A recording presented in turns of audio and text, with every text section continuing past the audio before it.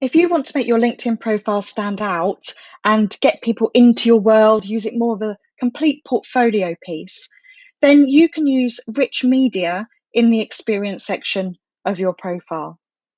If we scroll down and just have a look, I'm in the edit phase of my LinkedIn profile.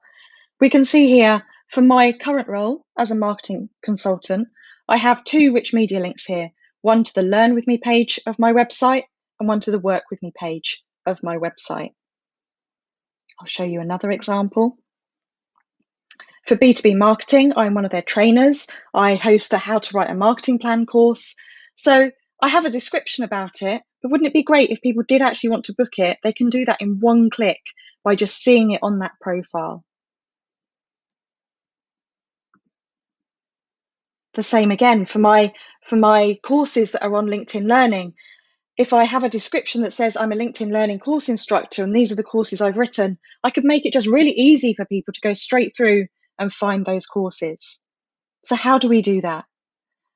I'll scroll back up to my current role, my main role as a consultant, and it's as simple as being in that section, clicking the pencil,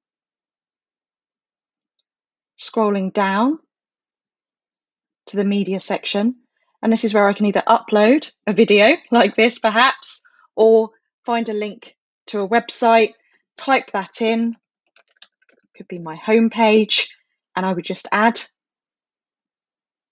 I can change the description if I want to. The image is pulled through from your website, so you can't change that within LinkedIn. You would need to change that on your website if you weren't happy with the image that was there. And then I just need to apply it, and it will appear in that section on my LinkedIn profile.